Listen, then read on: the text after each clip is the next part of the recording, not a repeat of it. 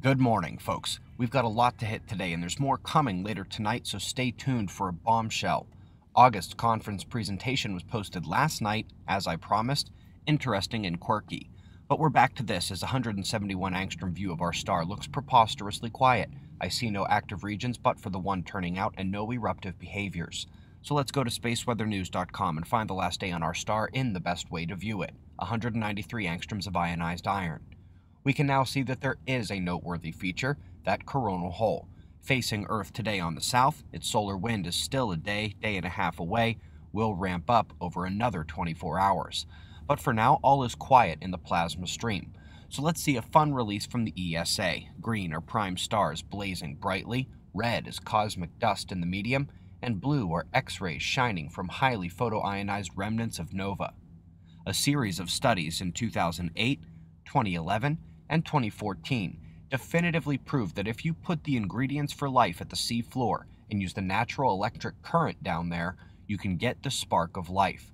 It was a pet project of a brilliant woman named Lori Barge. She has been deep into this for years, and now, almost 5 years since the last major news release, she is discovering that those life ingredients can be made down under the water as well. Everything is needed, from chemistry to electricity, at the bottom of the ocean. Interesting piece out about Jupiter. They say to account for its chemistry, it must have formed at a different place. They are currently suggesting a sickly wide range of possibilities, including that it formed much further out and then came in, and the possibility it formed at half the distance from the Earth to the Sun and then moved out. By the way, either one accounts for the stories of planets in chaos. Last but not least, folks, we are looking at a study on infinite cosmic strings, and specifically in this paper, their gravitational wave-like interactions.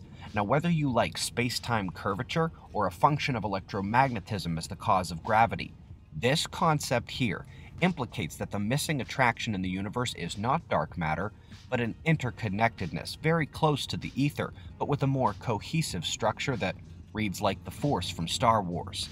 We greatly appreciate your support. Again, there is more coming here today. August's Mars Alien Secret Technology presentation was last night. Climate change, you've only got a few hours till the guillotine right here on YouTube. We've got your wind maps and shots of our star to close. We'll do this all again tomorrow, right here, but right now it's 4:55 a.m. in the new Valley of the Sun. Eyes open, no fear. Be safe, everyone.